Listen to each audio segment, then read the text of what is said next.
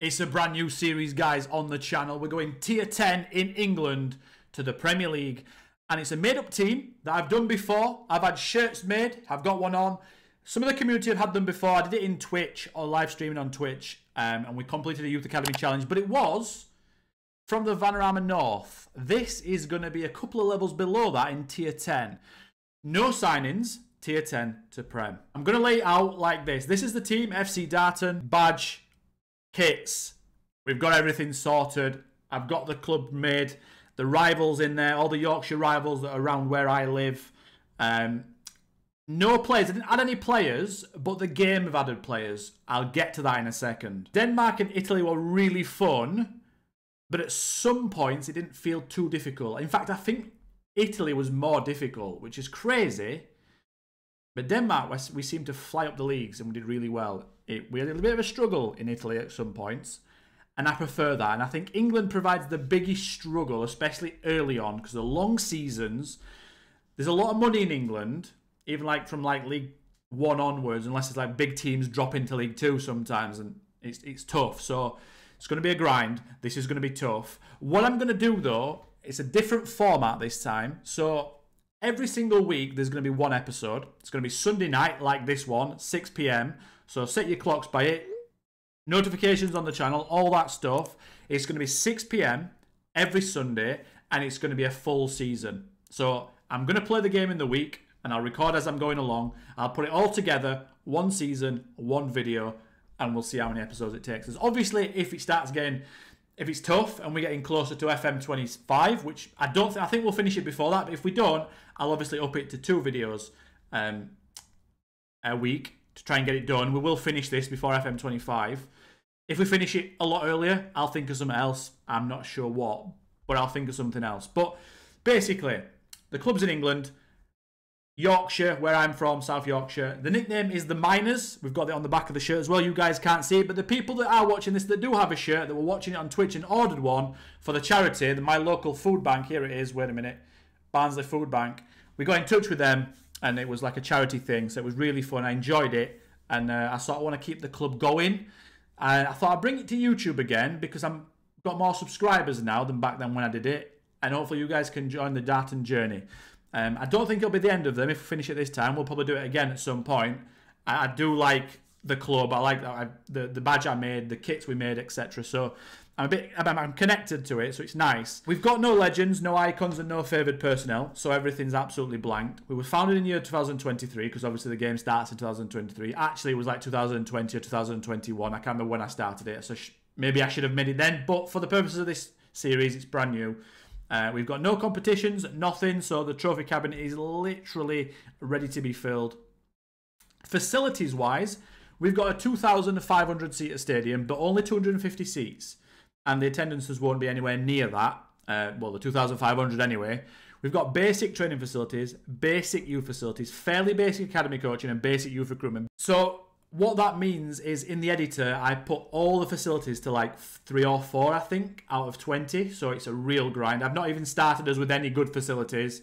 We're not starting with anything that's going to help us out in the immediate short term. The only thing is, so for example, if you look here, I set the reputation to be middle of the league. More to the bottom of the league, but not right at the bottom. So as you can see there, media prediction is 19th. Out of 23 teams. So the reputation is quite low, half a star reputation, semi-professional. But the team that the game has given me, the Nugents, because I've clicked add player to playable teams, because we didn't have enough players in the database, it's given me some players, and they're not bad. To show you that, in my season preview, it's given us the best team, which I don't like. So what I might do is I might go in there. Also as well, a caveat to that is all these clubs haven't yet started their pre-season. So I would imagine when they're signing players, which they will do, they will go above us and sort of push us down to like 6th or 7th. But I still think the team is too good for that. So what I might do is I might go in and release a couple of players at the start that make us good. But I don't want to be without players type thing. So these are the players. Ryan Hopkins, 29-year-old goalkeeper.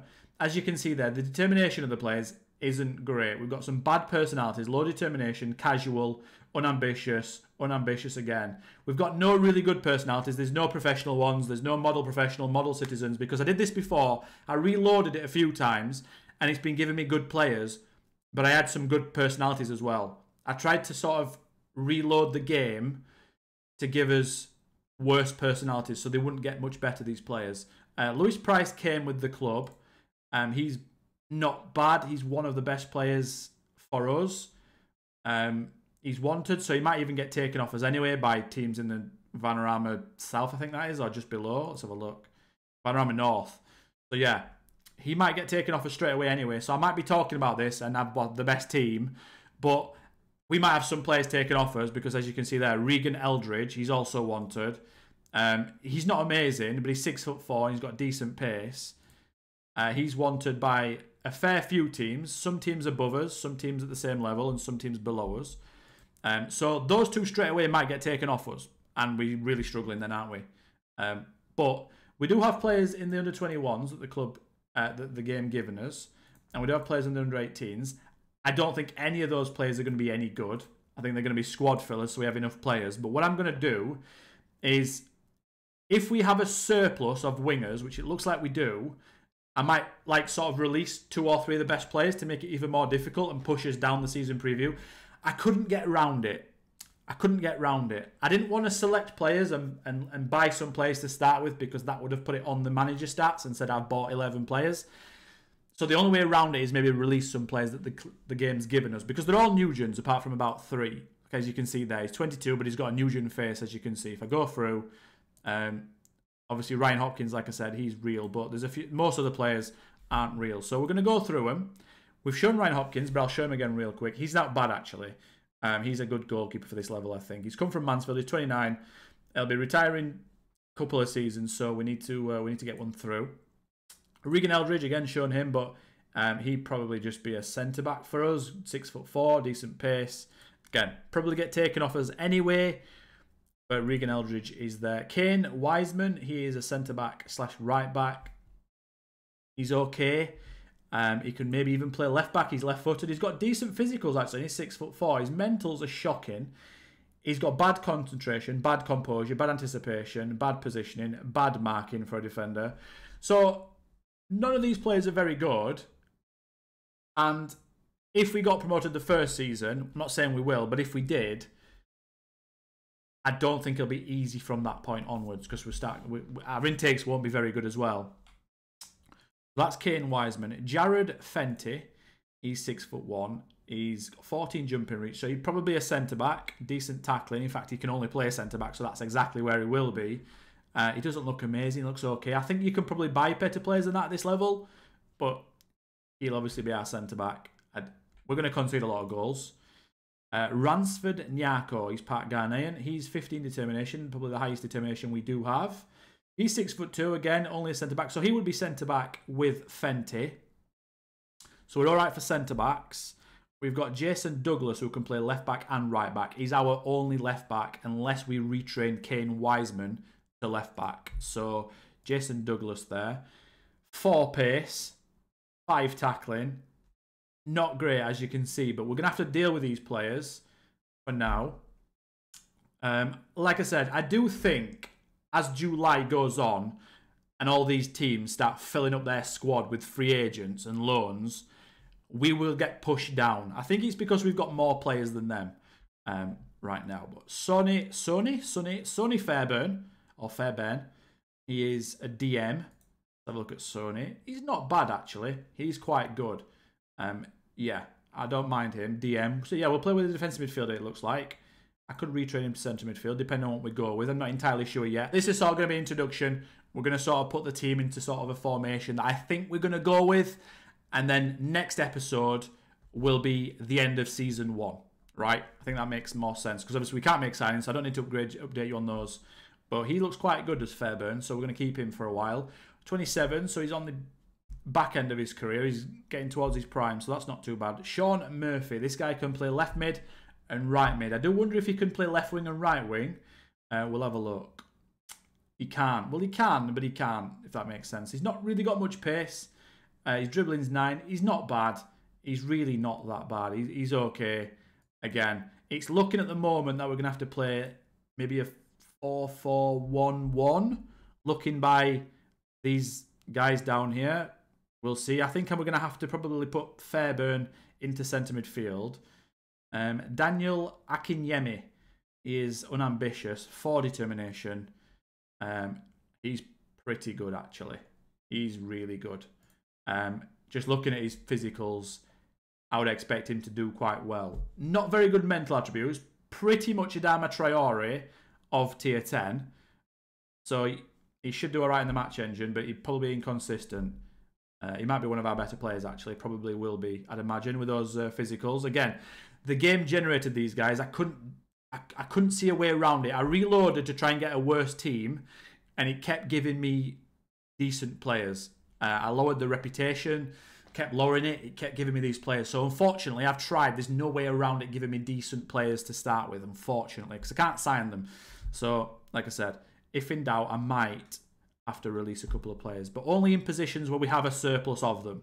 I'll get rid of like the best one. Lewis Price, we've had a look at 24. I imagine he'll get taken off us anyway. He's wanted by teams in like 3 divisions above us. So I can't see us keeping him. I don't think he'll want to negotiate a semi-professional contract because right now he's on an amateur contract. So they can just take him straight away, which probably will happen. Obviously, you'll get that update in the next episode. But Lewis Price is pretty good. He'll be centre midfield for now. Probably get taken away from a 16-year-old Coleman McDonald, Irish and English. He's from Ennistimon. He can play centre midfield, well, attacking midfield and right wing. Let's have a look at Coleman. Wow. Okay, so he's pretty good for 16. I didn't expect him to be that good at 16. Again, if he improves at any sort of rate, he'll get taken away from us as well. But for now, he's looking like maybe a central midfielder, maybe a centre midfield attack. Potentially, I don't think he could play on the wing because his pace isn't enough. So he's either a centre attacking midfielder or he's a central midfielder. I think maybe he's a central midfielder, but we'll see. We'll come to that in a second. I like the technique, good flair. Maybe attacking midfielder actually. Now I'm looking at it. Let's have a look at the next one. Grashan Klimchak. I think that's how you say it. He's from Svidnika. He's a winger. Can play on both sides, and he's Polish. Again, decent pace. I think he's a real player. He is a real player. He's been around the non-leagues. He's been from Poland. Then he went to Retford, who are in our league. Armthorpe, basically around this area. Good first touch, decent pace. Anticipation, not very good. Mentally, my players aren't very good, are they? So we're going to have to play quite... I think we're just going to have to play sort of gung-ho. Not the players are not going to have to think about it too much. We're not really going for possession. And just sort of try and be like, use our pace that we've got a little bit of. But yeah, Grashkan is a winger. He can play left wing and right wing, so I might have to retrain to players to be able to play that. But yeah, that's fine for now. Jamal Joseph, he's from Trinidad and Tobago and England. He was born where I'm from, in Barnsley. 28 years old, can play all across the attacking midfield positions. Let's have a look at Jamal. Wow. He's my best player. He's too good. He's going to get taken as well. I don't think he'll want to stay, so we're going to yeah, we'll see. That's actually the first time I've seen him. I just clicked on a few players. No, I think he's too good. I don't see him. I think he's going to leave. Surely. He's going, right? I might have to release him. If I've got the money to do so and it allows me to do it. They might not allow me to do it. I might have to sell him. He might be too good. Well, we'll see what's happening once I get an assistant manager in. Because at the moment, I can't see how good my players are. I can, but I don't know what they think as well if it's like a secondary guide. So, right, Stuart Pope, attacking midfield and striker. Let's have a look at Stuart Pope. He's not bad, 6'2". Not pacey. So we're looking at sort of like a deep line forward or attacking midfielder vibes. Maybe even a target man, 6'2", good aggression. Yeah, Stuart Pope's not too bad. He's not overpowered for this level. He's all right, 24. I'm not fine with him. And we've got Alex Longbottom. He's also from Barnsley, 27. Again, he's another player that's like sort of like a deeper striker. He's not big, but he's quite good technically, good passing, good dribbling. Could maybe even be like a false 9, deep line forward. I don't know what type of player. Maybe a shadow striker. behind Pope. That could be interesting. We've got Dennis György as well, who is a unambitious 22-year-old Irish striker. Let's have a look at György. He's got no pace either, so we've got no pace in our strikers, which is a bit of a worry. I do think Jamal Joseph is a bit too good, I'll be totally honest. Yeah, so let's have a look at who the game thinks is our best two players. Yeah, Jamal Joseph is the best player in the league. I think we need to, if we can, release him or transfer list him. He's too good. I didn't actually see him.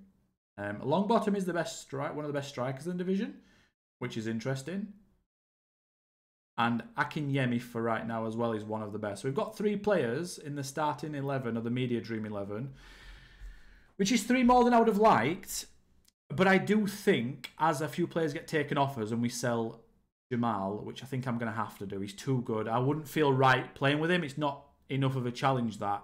I wanted our team to sort of be around this 13th and 14th level. I've tried reloading the game a couple of times and it just keeps giving us top teams. So I don't know how the way around that, but it's something I'm going to have to try and sort out.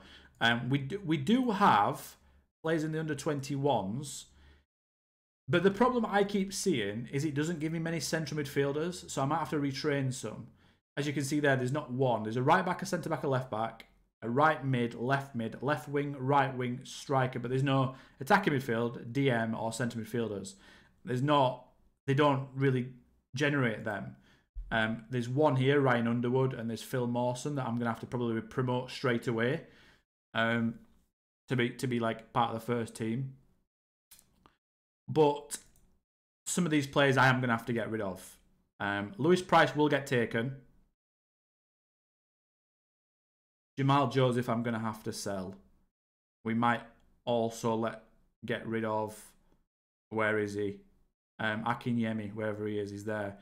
I don't want a top winger, a top midfielder, and a top striker. I don't mind keeping, where is he? Longbottom. I know he's apparently one of the best players in the league, but I don't mind keeping him so much.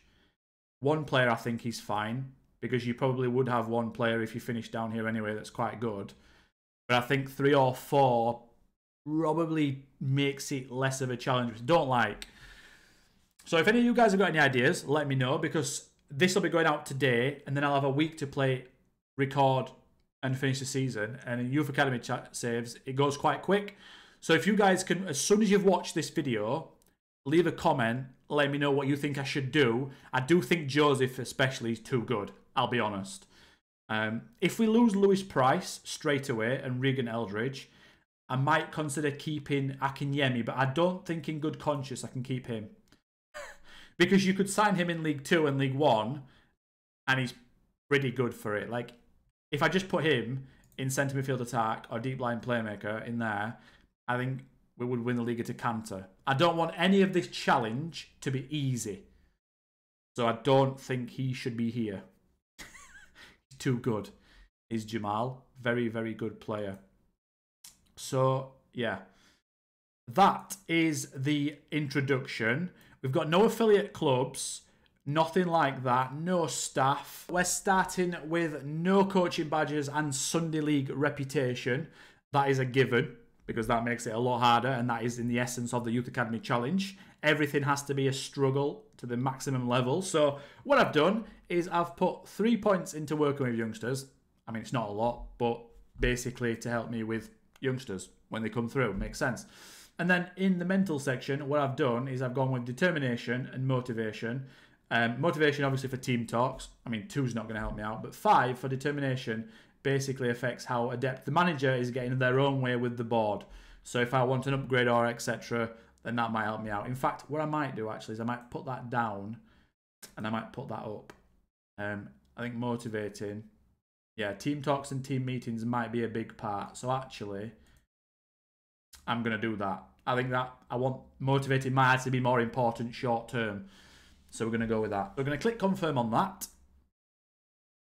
And here we are. FC Darton, Higher Hawley. That's me. We've got the kit, like I see, we've got the kit on the wall. It's all looking good, all that good stuff. We've got no competitions, no honours won, obviously. Basic facilities for everything. We've got the NCL Cup to play as well. We've got £116 per week wage budget, no transfer budget, no staff, half a star reputation, so it's the lowest reputation you can get. Media prediction is really low.